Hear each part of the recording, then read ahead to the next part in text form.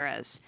In South Carolina, white supremacist and convicted murderer Dylann Roof has received the death penalty for murdering 9 black worshippers, including Pastor Clementa Pinckney, at the historic Emanuel AME Church in June of 2015.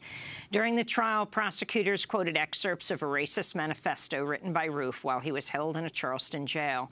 Roof wrote, quote, "I would like to make it crystal clear I do not regret what I did. I am not sorry. I have not shed a tear for the innocent people I killed," unquote. On Monday, after about 3 hours of deliberations, the jury returned with the unanimous decision that Roof should be put to death. Reverend Sharon Reicher, the daughter of one of Roof's victims, Ethel Lee Lance, said, quote, "I don't believe in the death penalty, but I'm my mother's child, and with everything that's happened, sometimes I want him to die.